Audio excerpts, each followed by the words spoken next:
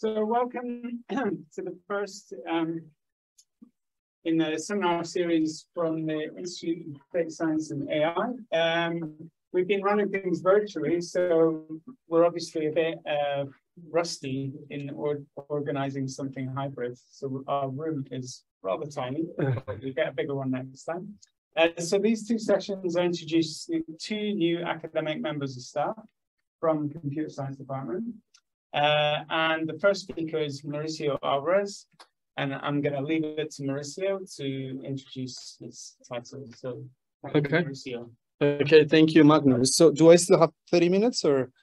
This room not you for longer than you are.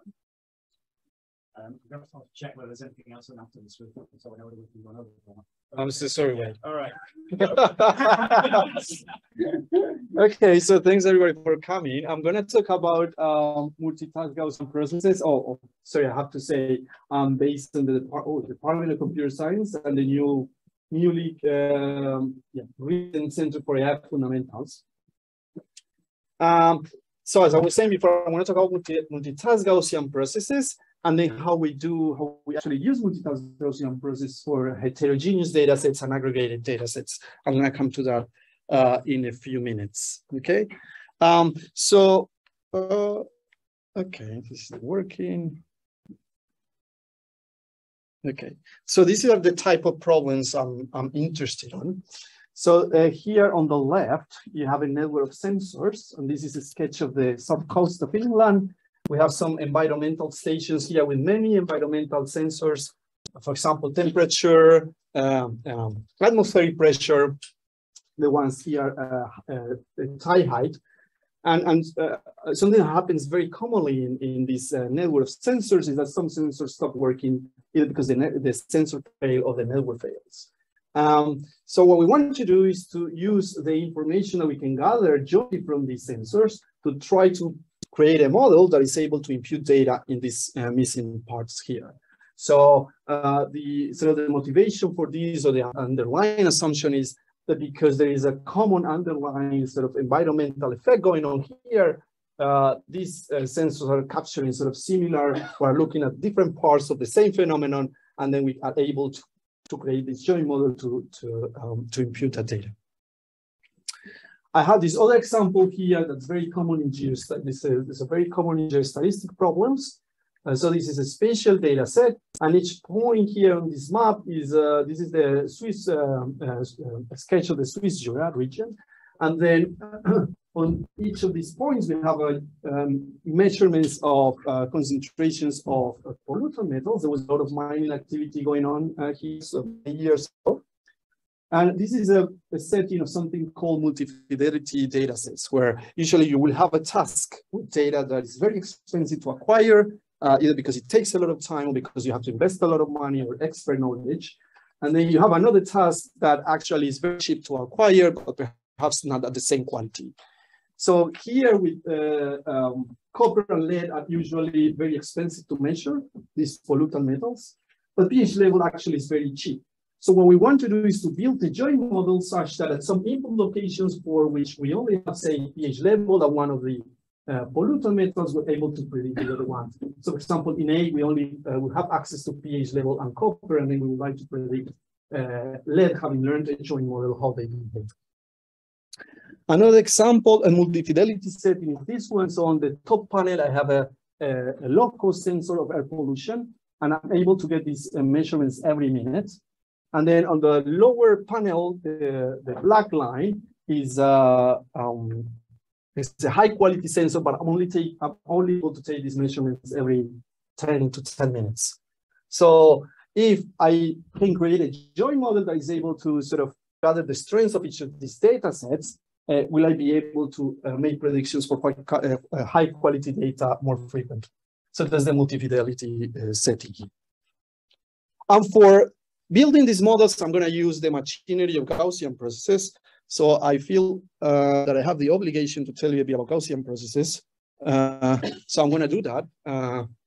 Gaussian processes are basically generalizations of multivariate Gaussian distributions. So multivariate Gaussian distributions apply to finite vectors, whereas Gaussian processes apply to functions. So formally speaking, a Gaussian process is a stochastic process such that if I take a finite number of random variables from that process follows a multivariate Gaussian distribution. And who here is familiar with multivariate Gaussian distributions? Can you raise your hands? Okay, not too many people.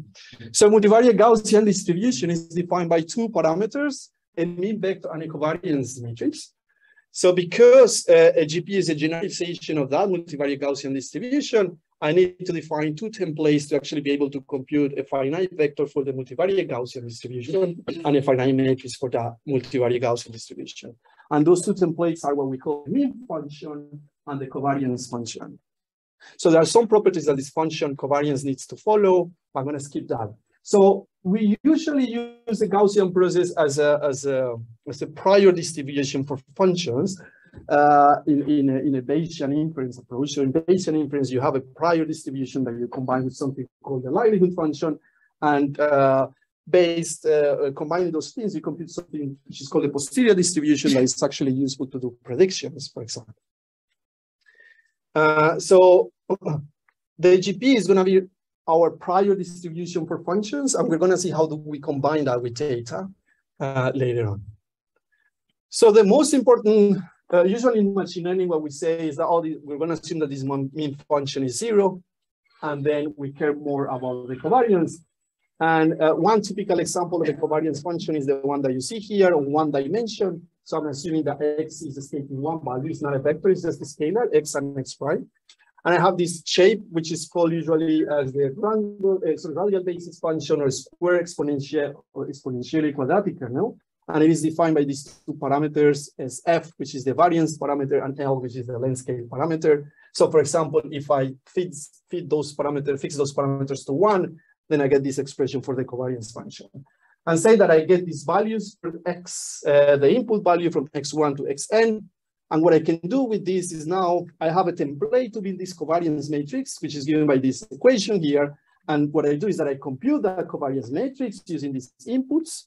Yeah, so I basically, each of the entries in this covariance matrix is just that function evaluated for a pair of those inputs.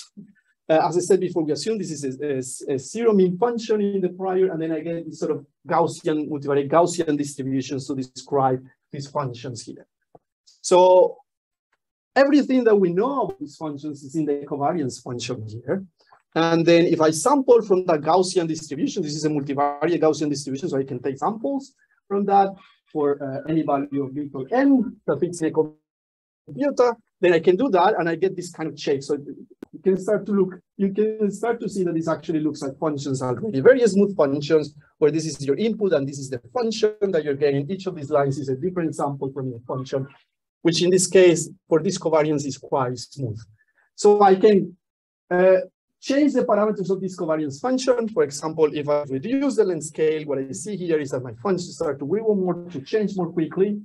I can also increase that value, and I get that the functions actually change slower. I can also change the variance parameter, like this, for example, and then I can represent functions actually have higher amplitudes. That's not the only function that I can come up with.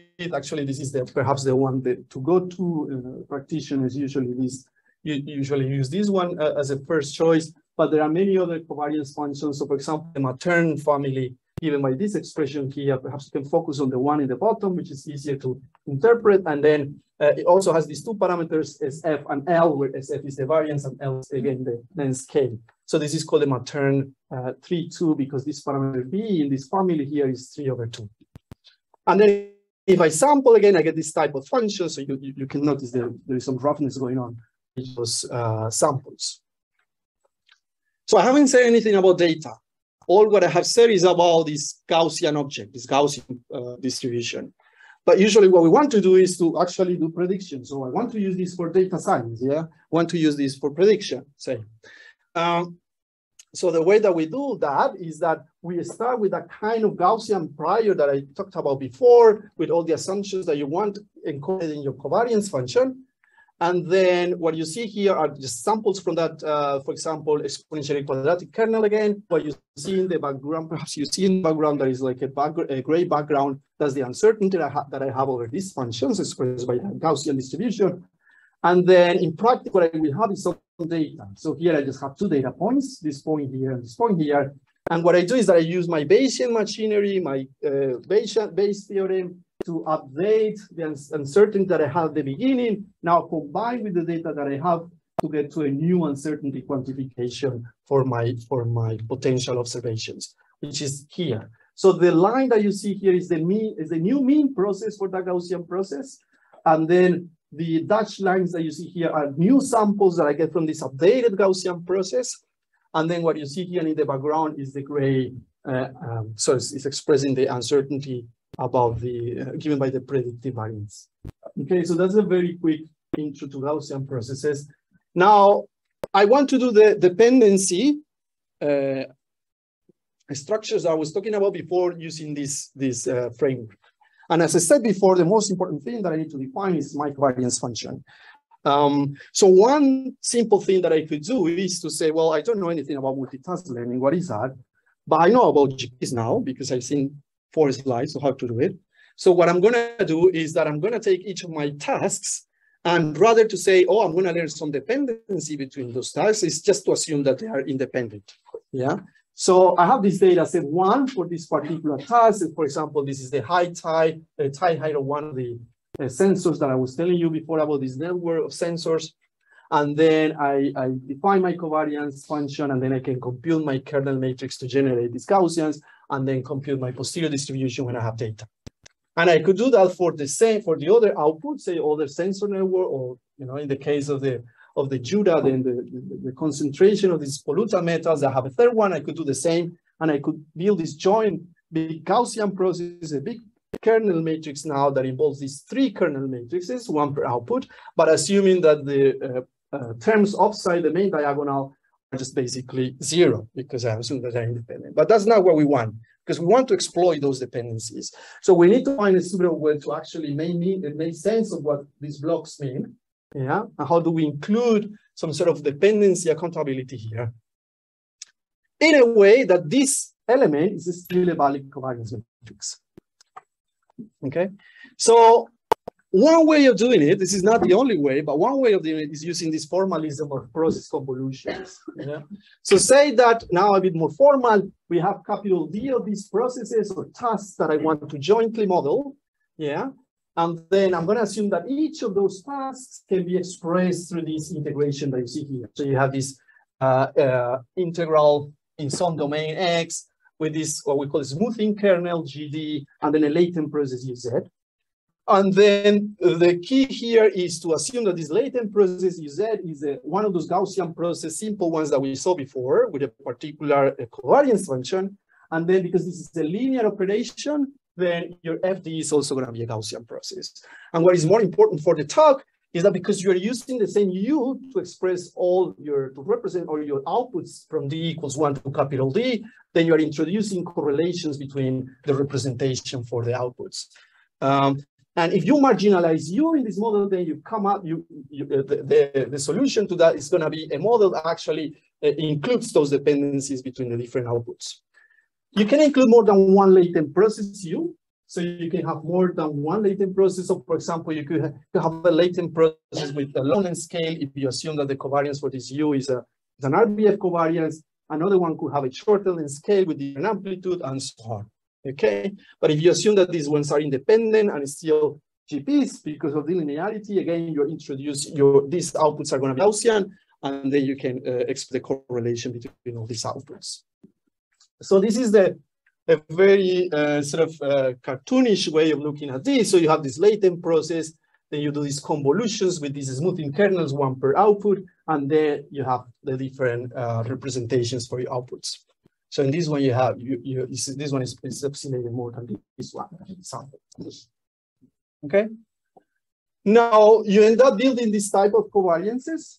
So you are accounting for dependencies now between FD and FD prime, and that's the way that you express those covariances. Okay. Good. So this is an example that we have with two of the, well, actually this problem had 4 sensors, but I'm just showing you 2 of the sensors. So on your left, this column is showing you the predictions that you would get if you were to assume that the data is independent per sensor. So I actually know all the data, and what I did was just to remove a bit of the data here. So you see this dashed line here is the real data. And I feed a GP to this, a single GP to this one, and then you see it's actually quite good following the data because it's just doing interpolation, but then for this part, obviously this is challenging task, it's not able to do a good prediction. And then another station, both of them actually should have said before, they're measuring tie height. And then I do the same thing here, I remove a bit of data here, and then obviously where you have data, the GP does a good job. It's doing just interpolation, but here you don't get very good results. Now on this column here is one of these joint models that has looked at these 4 data sets, and I'm using it to do the predictions here because they borrow information from each other. Then actually the prediction is quite good. So this is the multitask approach. Any questions so far? Okay. So we wrote this monograph some years ago where we talk about all these models for kernels for vector value functions. Now, I want to use this multitask in those particular settings that are very common in data science. So one of them is, for example, when you have several variables changing across an independent variable, so it could be space, time, but those variables have a different nature. So one of them, for example, could be count data. One of them could be just continuous data. The other one could be just binary data. But you know that somehow they are correlated and you want to exploit those correlations. This is what we call heterogeneous data sets. And the model we refer to as a heterogeneous multitask learning. So this is a very nice application. I was working with some colleagues in Spain as part of this work. Is on human behavior data. And because we have our routines in our life, if we were to just wear, have a GPS in our watches or something, we will see there are a lot of common patterns in our daily activities during the week and during the weekend. And what they wanted to do was to use that to actually monitor patients that had some sort of mental health condition to see whether they could spot some sort of particular behavior that would require to have a specialist on site where these people were living. So they had these smartphones and they had these variables that they were measuring. So they had lots of variables. We just look at these 3 variables. So one of them was a binary variable telling us whether the person was at home or not. This one was a distance from home. So it's a continuous variable. And this one was whether the person was using WhatsApp or not. There were other ones like how many apps this person had open in the smartphone and so on. So we know somehow that this might be correlated because they're coming from the same patient and expressing perhaps some underlying condition. And then what we wanted to do is to use this multitask learning together with a suitable representation of these outcomes so that we could do data science, basically. Yeah. So this is the model that we have. Again, we have 3 different tasks. But now what we're going to do is to allow each of the tasks to have a different likelihood function, yeah? So this would allow us to represent different types of data, really. So each of these likelihood functions is going to be defined by some parameters, and what we do is that each of those parameters is sort of represented through an underlying GP, and we have to use some nonlinear transformation of those underlying GPs so that the parameter for that particular likelihood is within the range that is supposed to be. I'll give you some examples later, okay? And all those underlying GPs, basically what we do is that we put a multitask learning prior over them, one of these multitask GP prior, so that we can account for all the dependencies between these different outputs. Okay, so here is just to put some names to this. So say you have 3 outcomes, three outputs. One of them is binary, the other is a count variable, the other one is a real variable. And then for the binary variable, you assume you're modeling with a nullity distribution for the probability that is equal to 1, and they usually use a sigmoid function, and the input to that sigmoid function is given by your GP. And then a Poisson you could use, for example, for a count data set where the intensity parameter is a transformation of the line Gaussian GP, and just make sure that that parameter is always positive. And then you have a third one, which is a heterogeneous Gaussian, where you allow both the mean and the variance to change with the input location. So in this example with 3 likelihoods, we have 4 parameters. So 4 parameters then represented indirectly through 4 Gaussian processes, and then we put the joint multitask P over these 4 Gaussian processes. That's the way that we include sort of those dependencies in this type of models. And then, how long do I have? 5 minutes. Okay, and then we have to do Bayesian inference. But Bayesian inference here is not as straightforward as it was in the regression case. So we have to come with these more sort of sophisticated ways of doing Bayesian inference. This one is called variational inference. Basically, what we do is that just to find an approximate sort of posterior to the real posterior by minimizing something called the evidence lower bound. I'm not going to go through the details of this, obviously.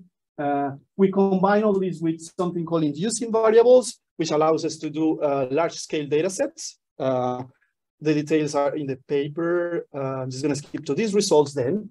So this is the human behavior data I was showing you before, and we did sort of a similar experiment where we just removed some data for some of the outputs and then look at the prediction that the model would do on those data, those parts of the data were removed.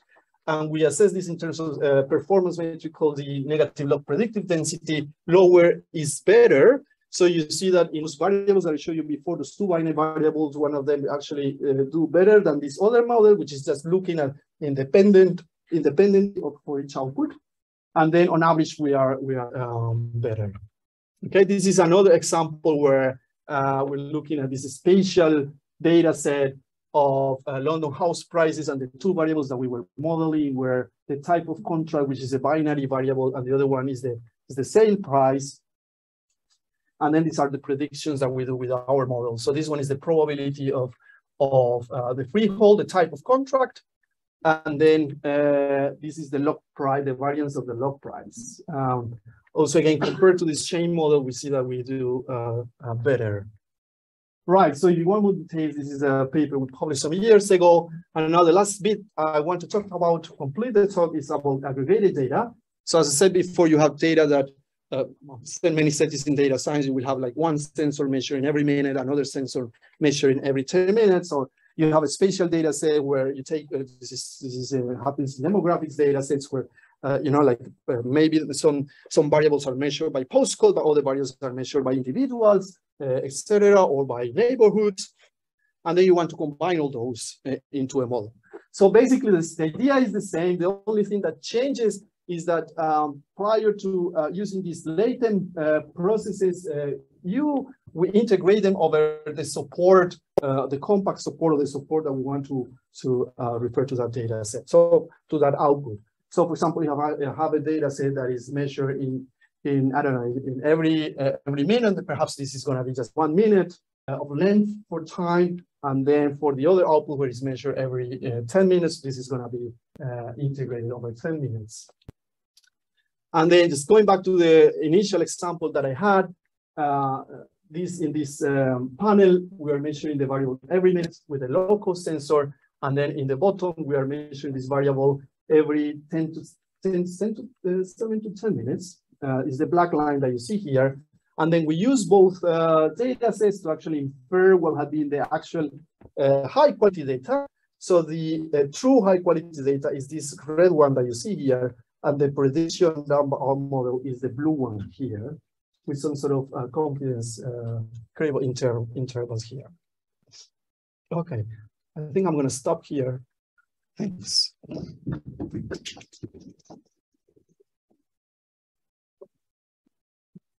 Okay, time for a question. Yeah. So I'm a postdoc from an RP background, language processing. I wonder whether you can use the Gaussian processing for an RP task, for example, the main function and the covariance function you mentioned. I was thinking might be used for mixed domain and the domain specific an RP data. Yeah, maybe. Yeah, I mean, like people on you might want to follow the work of Karl-Heinrich Eck, because he has looked a lot about these type of models where you can express something with a joint model and then having private models for each modality. Yeah. And then when you mentioned criteria, do you think medical data belongs to that way or not? Definitely, yeah. Medical data, yeah. And like the person name and the research. Yeah, I guess so. Any more questions or wave hands?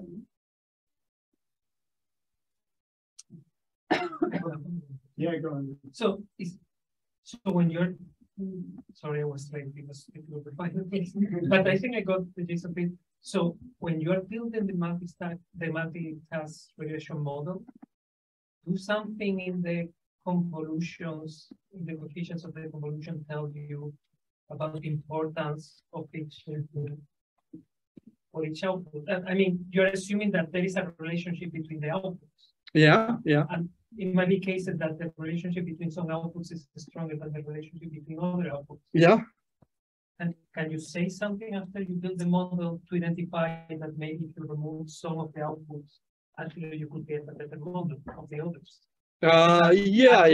I mean, like this thing that I explained here is like the very, very basic fundamentals. Okay. Yeah. But there is a lot of research on top of this looking at that kind of question. Yeah. Allow you to explain. Yeah. I mean, there are all sorts of problems because you could also be assuming things that do not exist, like imposing sort of dependency where there is no dependency. Okay. So those kind of objects, as you were saying, will give you some idea whether that's perhaps wrong or. Okay, thanks. I think we better move on to wave hands to be fair, so you both just the same amount of time. So wave hands started recently as a senior lecturer in machine learning, also in the Department of Computer Science, and he's going to talk about Bayesian reinforcement learning for robot control. So over to you, Wade, if it's all working. Where to hide this? Is it working? Oh, that's the question. One more question. Oh, any insight from London housing price analysis? Any buying suggestion? I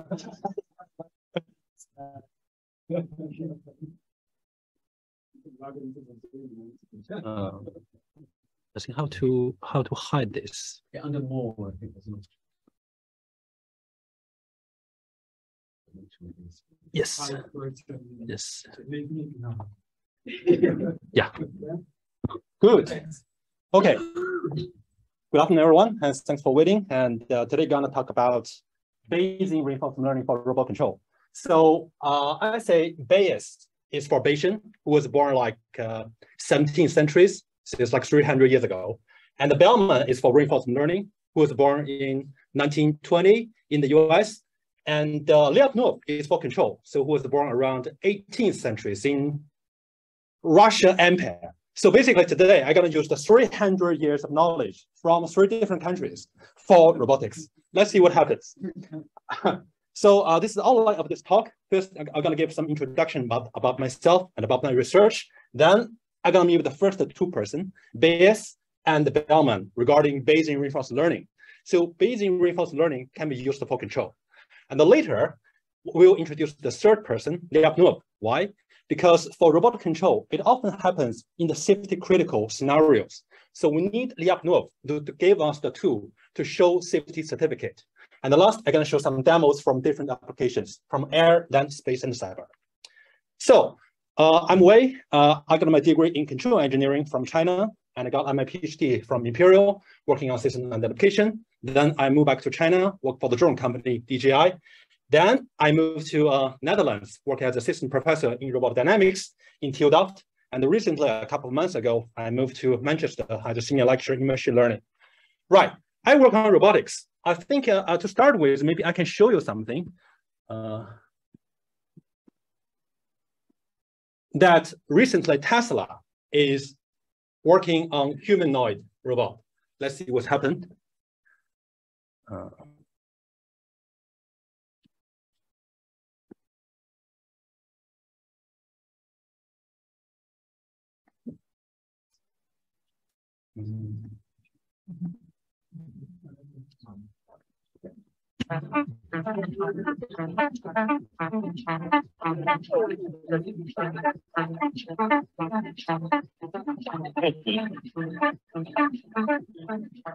Yeah, with the degrees of freedom that we expect to have. Yeah. Welcome.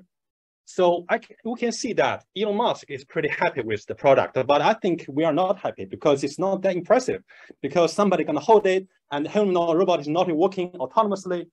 But I do acknowledge the inspiration that I think people around, I think many people had a dream of pursuing a unified theory of artificial intelligence to create a general intelligent agent for the well-being of humanity. And my goal is to use the robot to realize the universal agent with autonomous perception, cognition, decision-making, learning, control, and social cooperation capabilities, which are in line with the safety, security, privacy, human emotions, ethics, and moral concept. And my focus is more on the learning and control part. I play a lot with different kinds of robot.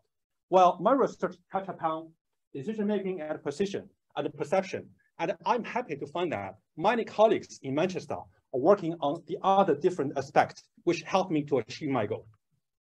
And I believe beyond the humanoid robot, this artificial general intelligence agent can be implemented across different robot platforms for particular applications. So what exactly am I doing technically? So to control a robot is very much like we control our arm, to move the fingers from the right point to the green point. Okay, so the visual information of the arm and our finger will be transmitted to the visual cortex. Then a motor signal will be transmitted to a cerebellum, okay? Combined with the proprioceptive state, for example, the position of the arm, the angle of the arm, a control command will be transmitted to our muscle to drive the muscle and drive our finger to move. How to translate into robotics? Well, if you want to control a robot, you have to understand how the robot works.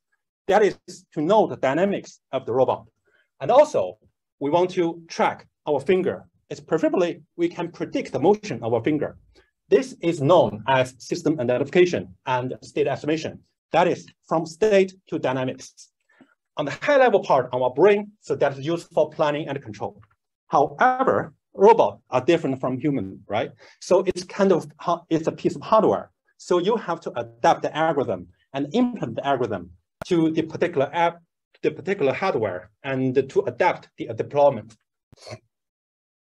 And my research group is focusing on using machine learning for robot control. And we made contributions in these three important pillars. However, the conventional machine learning cannot be used directly to robot control because we don't have a lot of data. And we really need an accurate estimate. Preferably, it is a distribution, which can help us to quantify the uncertainty. And most of the time, we don't have expensive computational resource. We just use the robot, and we have the mini chip, then we have a very limited resource. Of course, you can use the cloud resource to do the computation, but you have the problem with the communication latency, or you have the vulnerability for cyber attacks. And we found, and we believe, Bayesian learning is very promising to solve these challenges. So our aim is to build robot Bayesian brain. And we believe this robot Bayesian brain can be used and implemented across different robot platforms. So recently we joined Manchester, and we found that Manchester is very strong in robotics. And I believe together with my colleagues in the Center for AI Fundamentals, that we can be the enabling factor to push forward the development of robotics in Manchester. Okay, so when I talk about machine learning for robot control, I mainly talk about reinforcement learning. So what is reinforcement learning? Why reinforcement learning, and why not reinforcement learning? So reinforcement learning sits at the intersection of many fields of science, and each of these fields has a branch that is trying to start with the same problem as RL. That is the science of decision making. And there's no supervisor, only a reward signal obtained by trial and error, and the time really matters. So essentially, it is a sequential decision-making problem. And as you can see from the media, from the social, from the TV and the magazine and so on and so forth, reinforcement learning has achieved a very impressive performance in many different tasks. For example, beat championship in Go. So what is reinforcement learning? So in reinforcement learning, there is an environment, there is an agent. So let's take an example of robotics. For example, you want a drone deliver some parcel from point A to point B and maintain in this desired height, okay? So the environment is actually the robot per se. So This is the dynamics of the environment, but also the altering environment around this drone. And you have the state. States like the head, the velocity, angle, and so on and so forth. And you have the reward. Reward is like the distance between the actual head to the desired head. All right. So the environment of the robot transmits the state and the reward to agent. Agent is like an algorithm. So it's smart or the intelligent thing to tell the drone to where to fly and how to fly. So it's the algorithm inside the drone. All right. So this agent takes information and generates some control action to tell the drone, okay, go fly this way, then interact with the environment, so on and so forth through trial and error, and hopefully we can learn a nice control strategy to drive the drone from to deliver the parcel.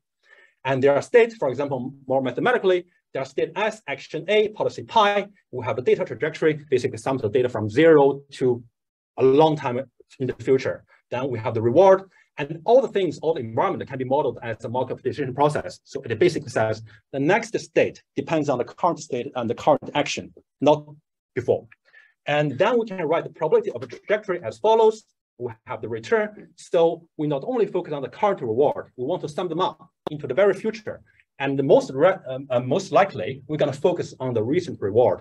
Well, we're going to focus less on the future reward. So that's why we have a discounted return. Then we have everything.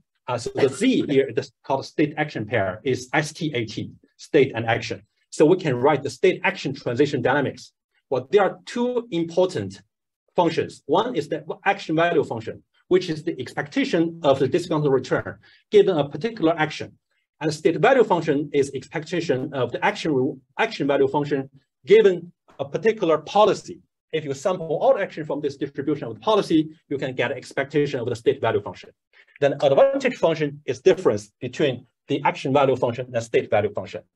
And our objective is the expected return under the policy pi, which is the expectation of the discounted reward into the future. So our goal is actually to sample these data set, these trajectories, and hopefully that we find a policy pi which can maximize this objective function, and we can train a nice policy or controller to try to control the drone to move smoothly as quickly as possible to the desired height.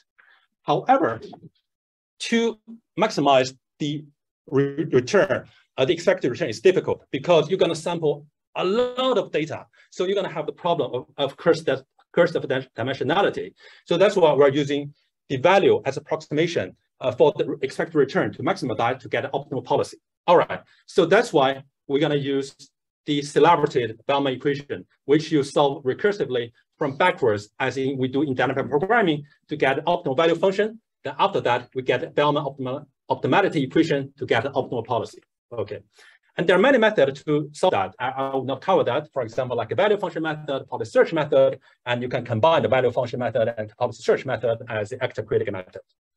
And there are also model-based RL and model-free RL. So essentially, they are all machine learning methods. But the difference is that in model-based method, you try to learn the mathematical model of the environment and use the model for planning purpose, which is more data efficient. Okay. Okay. RL is good. RL is impressive, but there's a problem.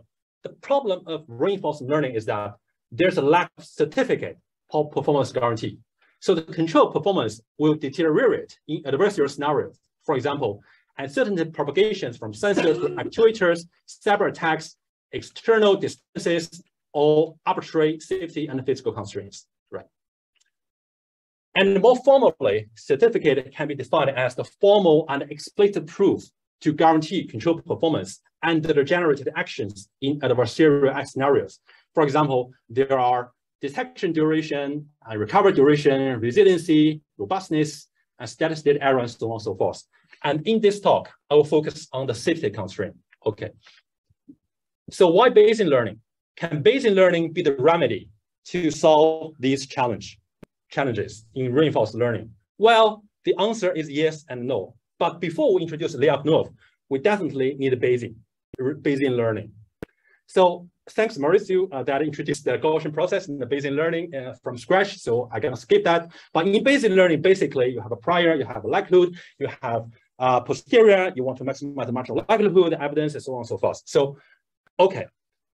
Of course, there are some advantages because if you're using the Bayesian learning, you can capture the uncertainty by probability distribution, right? So you see the error bar in Mauricio's slide, right? And also, it is a natural optimization for exploration and exploitation trade-off. And it's a unified framework for many other learning methods like plain reinforcement learning, inverse reinforcement learning, multi-agent reinforcement learning, imitation learning, active learning, and so on and so forth. However, Bayesian methods are sporadically used in RL. Why? Because the most important thing, or I think the first thing to do is to specify a prior, but there's no guideline to specify prior for reinforcement learning. So how to specify prior? On model parameters, on value functions, on policy, and so on?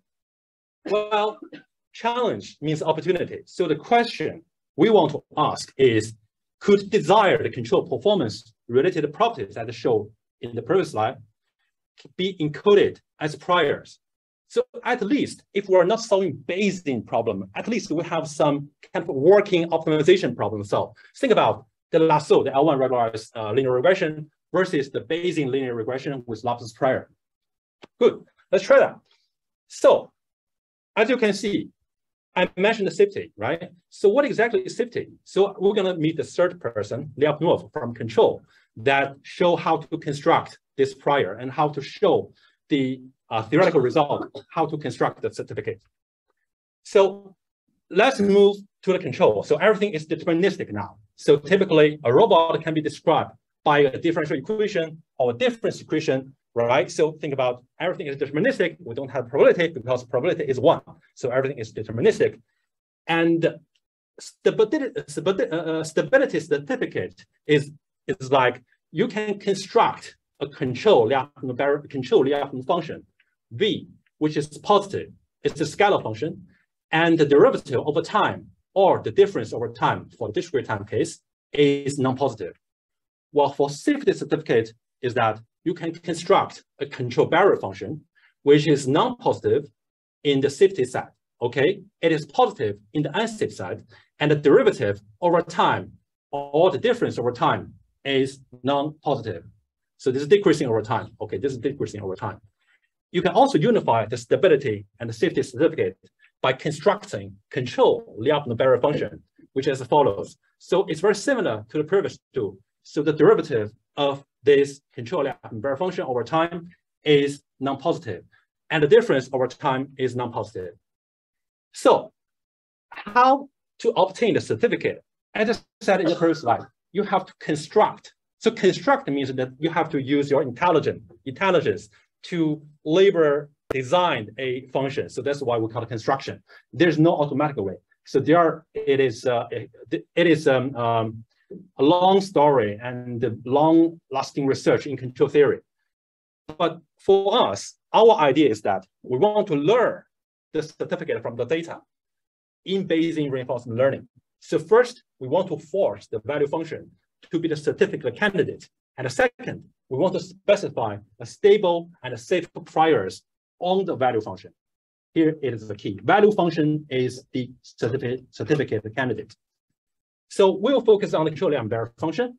Then we specify a control Lyapunov barrier function as the value function. Then we can construct the prior distribution PV encoding the following inequalities in control Lyapunov barrier function. Okay. Then if we can construct that, we can use the Bayesian, simply use the Bayesian rule to guess the posterior of the value function over the observation, basically the reward. So how to learn a safe value function? Okay, and in the following, it's a bit technical, so I try not to convince you to understand everything, but I try to follow that for the purpose of recording and to get to know that what is really going on. So basically, you can use a tempo difference learning. Then you can stack the observations from t from 0 to from t. So essentially, you try to solve a linear regression problem. But how the key step is encode the energy decreasing inequality as constraints. So we can encode this first order difference function B to represent the difference of the value function over time. And we can encode these energy decreasing inequalities as a constraint as a constraint for the regression problem. However, there are two problems. The first problem is that V and Q are in function space. And the second, V is the constraint and not Q. I think due to, I think the key idea is that we want to make a plan to get a V and a Q. So first we specify the V and the Q as Gaussian process. And the second, we want to get a posterior estimation of the certificate. First, in the constraint case, we can derive Q from V. With this understanding, we can move on.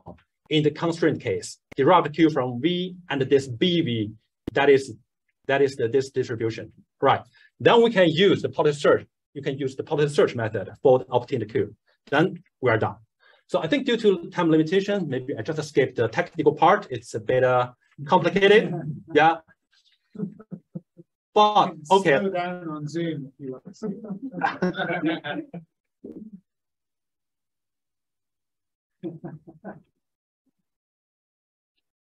Anyway, this is not a show off, but I want to show you that, okay, everything is rigorously derived. So everything is actually analytical. So you can use result with very high confidence. So just, I think it's too blank to say the theory. Let's see the demos. Okay.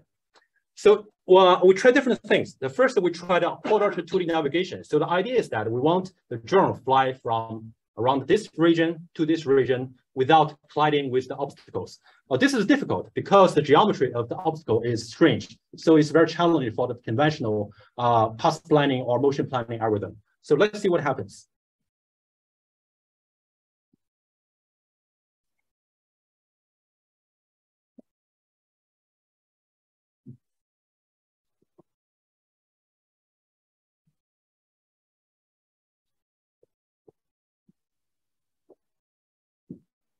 You see here, this is actually not wrong because there is a function to push the drone beyond the obstacle.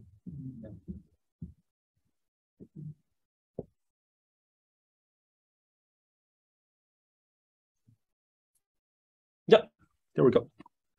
And the next, we also try on the autonomous driving land application, which is safe reinforcement learning for UGV control. So we want to design an end-to-end algorithm to drive a car in different scenarios.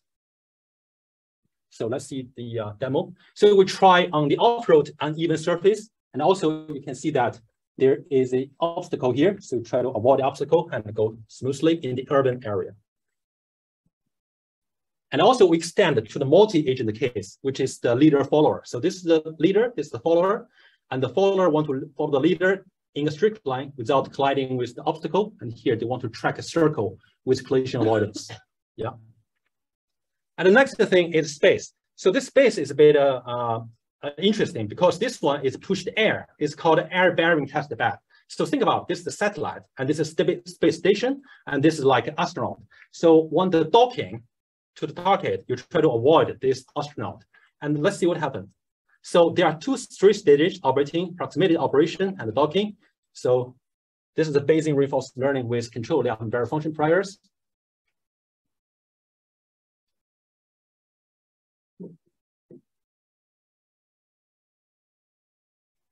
Good. And this is a comparison with the classical method in motion planning and the path planning.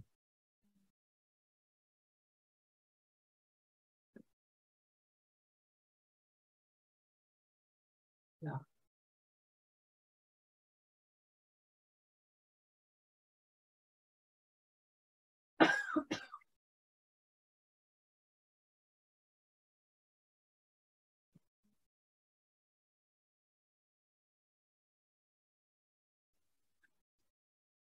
And this is a well-known model predictive control for control of, for example, in autonomous driving. Because MPC requires a large amount of computation, so this kind of thing just doesn't work. And the last, I want to show a secure control under separate attack. As I mentioned, if you're using a cloud, you want to use the GPS, then there's a vulnerability for the separate attack to the sensor from steal the sensor data or change the actuator data and so on and so forth. And in this setup, for example, there's a hacker and try to eavesdrop the sensor data and change something to the computer to change the command of this vehicle. And let's see what happens. This error control is like, this just a wiggle around. Okay, it's weird, but for this one, it looks pretty good. But although it's not perfect, but it still kind of slowly wiggle around. But yeah, it works. So conclude. So there's a beautiful marriage between control theory and machine learning, and we can use, especially using the Bayesian learning, we can apply successfully for robotic control. And for future directions, and one thing is a theory, because there are so many performance things we're going to derive. And on the machine learning side, we have to show this convergence and sample complexity and so on and so forth. And the second is actually everything we show here is fully autonomous, but very important thing is human in the loop. So how to collaborate, how to make the human collaborate with the robot is one important direction. And the last is application at scale. So beyond this, we just show some demos on some robot. But I think for application at scale, for example, to solve some of the most challenging problems in energy, climate change and so on and so forth, need collaborations. And I believe that we guys can collaborate together to make Manchester the best place for robotics, machine learning, data science, and AI. Thanks. One more thing, the take home message. We want to make robots intelligent, also under control. Thanks.